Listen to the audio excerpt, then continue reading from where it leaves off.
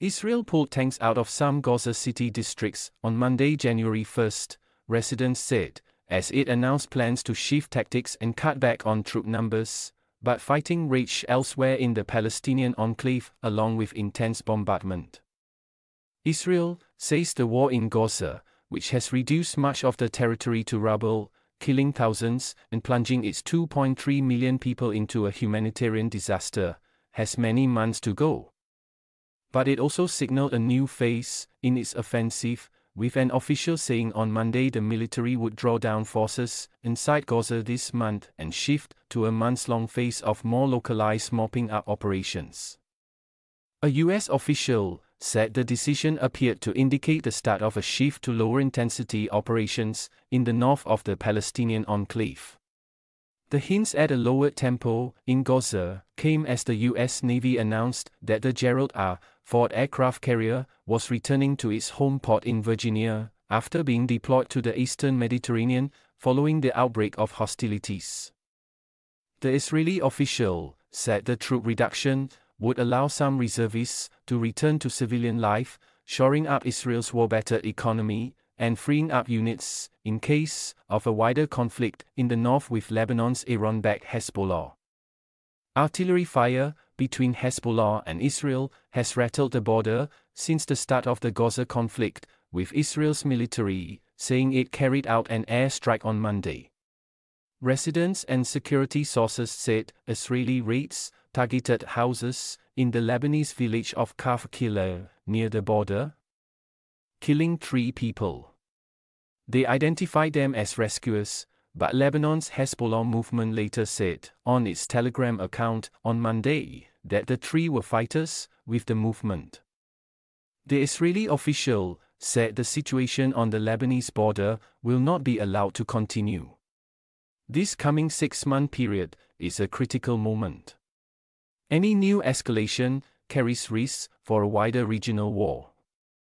Tehran-backed fighters in Yemen have attacked Red Sea shipping, drawing a U.S. military response, and an Iranian warship has sailed into the waterway, Iranian media reported on Monday.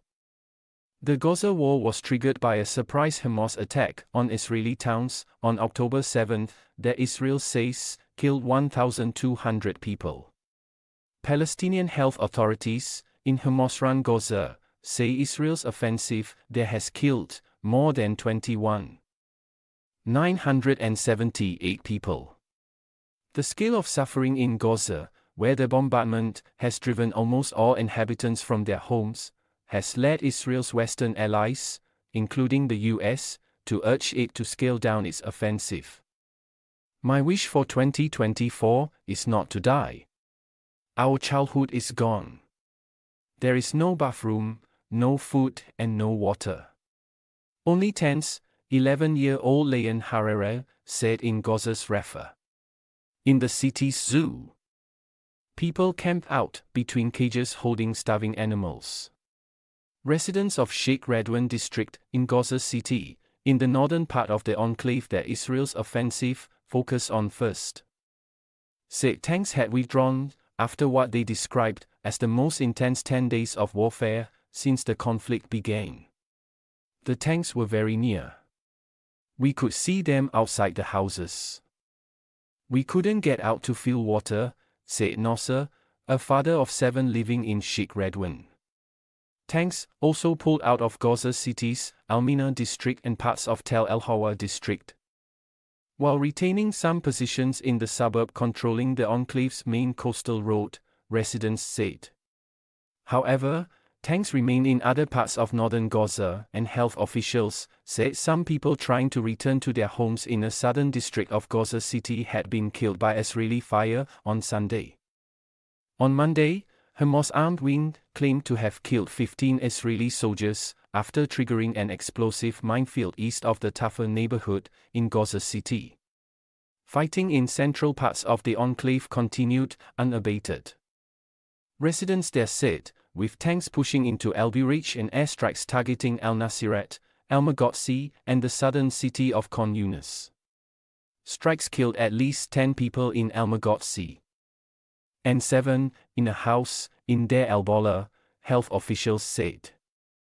Hamas showed its continued ability to target Israel after more than 12 weeks of the war, launching a barrage of rocket fire at Tel Aviv overnight. Israel's move to a new stage in the conflict comes after its initial bombardment and a ground invasion that began on October 27.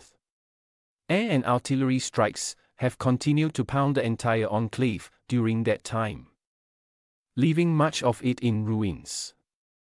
With Israeli tanks and troops having overrun most of northern Gaza, while still pushing into the center and parts of the south, Hamas is responding with guerrilla-style ambushes from tunnels and bunkers in the enclave's narrow streets.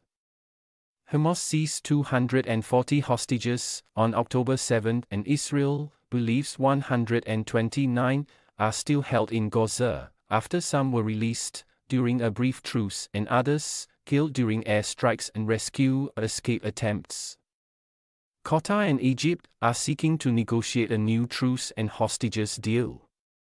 Avi Dichter, a member of Israel's security cabinet, said on Can Radio that hostages could only be freed by putting massive pressure on Hamas and allied groups. Without Hamas terrorist infrastructure being destroyed and its governance capabilities toppled, the war will not end, he said.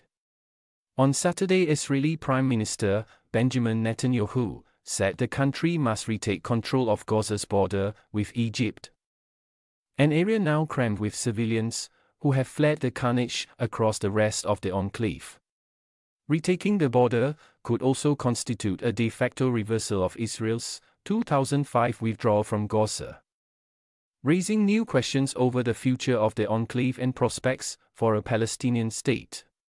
Washington said Israel should allow a Palestinian government to control Gaza when the conflict is over. In the Israeli-occupied West Bank, 2023 was the deadliest year on record for Palestinians, with 307 killed since the war in Gaza began on October 7, the UN said.